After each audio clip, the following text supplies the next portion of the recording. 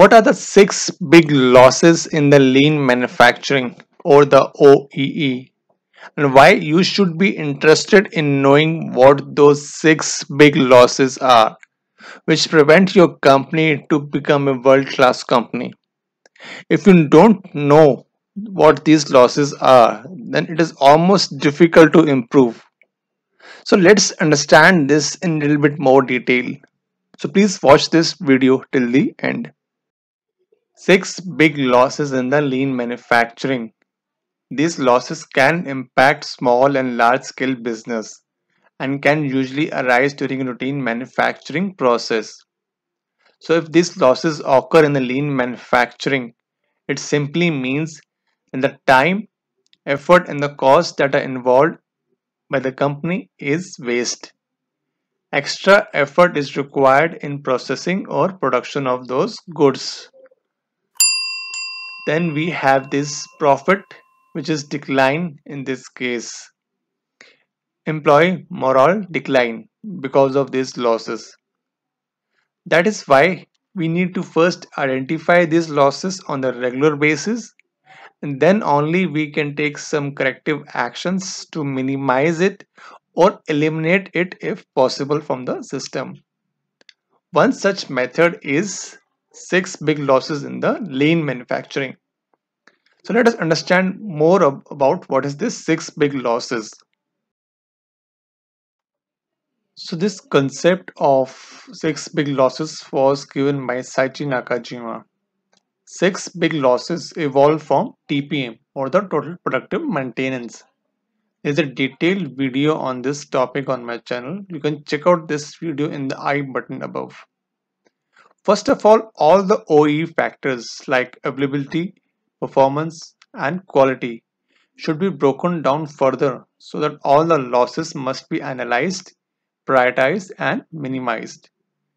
That is the main purpose of calculating these OEE values. So when we talk about six big losses in the lean manufacturing, they either impact your availability, performance or quality. This approach is known as six big losses in the lean manufacturing.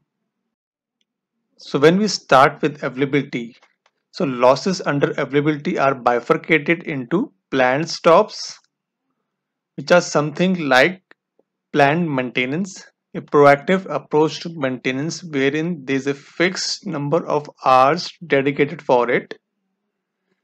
Operators training, where we need to train and build operators' skills to bring them to the current standards.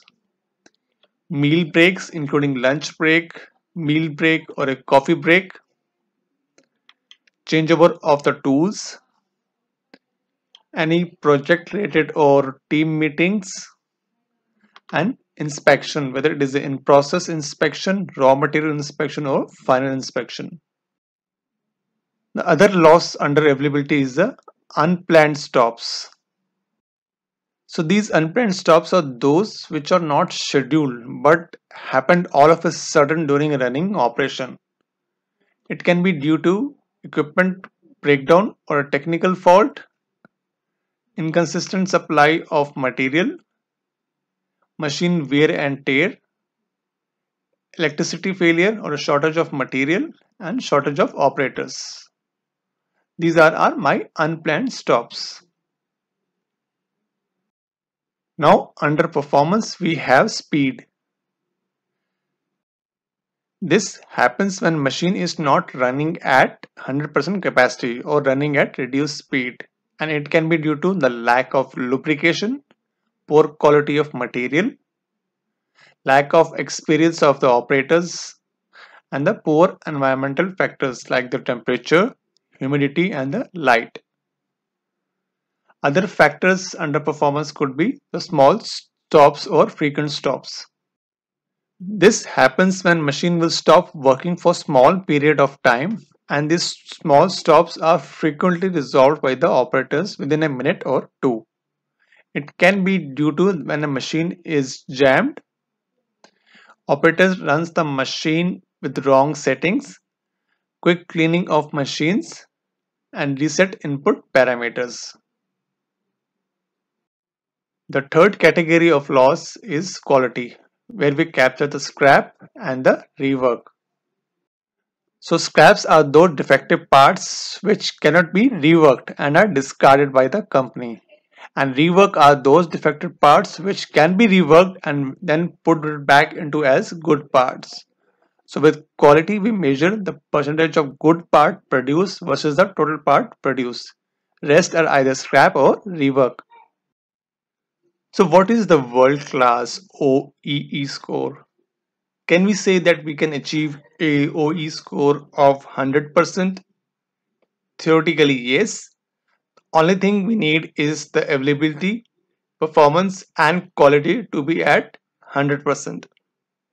But in practicality, this is almost impossible to achieve.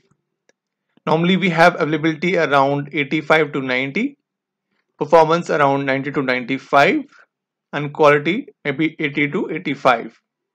And if we combine this factor to get an OE score of world-class companies around 85. Let's understand this concept of 6 big losses with the help of some example. So we have this data as shift length of 8 hours, which is equivalent to 480 minutes.